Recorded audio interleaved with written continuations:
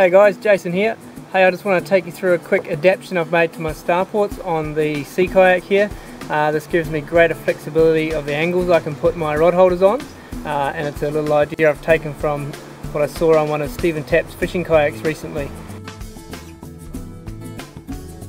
What we've done is countersunk a hole right through the centre of the StarPort, and using a larger washer on the inside, just pulled that down, and then your rod holder or whatever accessory can clip straight into the StarPort as normal, and the slide lock can be locked into place. As you'll see here with Stephen Tapp's setup, he's gone straight through the bait board on the centre console, again using a large penny washer with a bolt and nut right the way through. Now the reason we've done this is so that you can change the increments of your rod angle to suit what you're doing at the time.